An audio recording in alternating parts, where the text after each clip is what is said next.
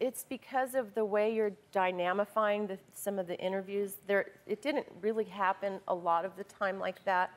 They sensationalize. I specifically said there were some exchanges between me and my son recently where I told him, you need to work for a different company and see that real life is you have to work from 9 to 5, and I'm willing to say, move out of my house.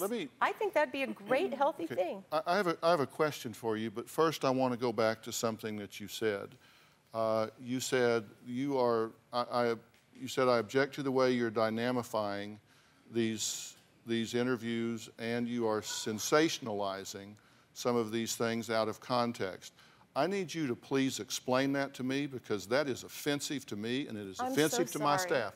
No, I'm going to give you every opportunity to tell us exactly what's out of context here. Please point me to where that is. I did not say I hate that bitch. Because that is very, very Your son deep. told us you said that. You said that the other day.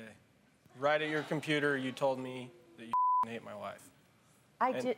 Those were your exact words. We're trying to get to a point of healing here where this stops. This is not healthy. Obviously, it's not healthy. It's not healthy. I'm going to stand up for my wife here. I want to give this.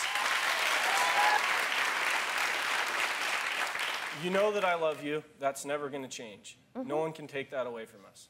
Some of these unhealthy behaviors that I've been trying to show you, we have to change it. We have to do something different, obviously. Obviously, okay. yes. Now, let me complete my conversation, because I told you it's offensive to my sensibilities for my team, who works sometimes 20 hours a day. Yes, they do. To try to put together everything we can to give me every piece of information and tool I need to bring about a positive exchange here. We take this very, very seriously. And for you to come out here and say we sensationalize this, I never said I hate her. You damn sure did say it. So why are you, so you're saying that we're sensationalizing this? You did say it according to your son, and that he could be lying.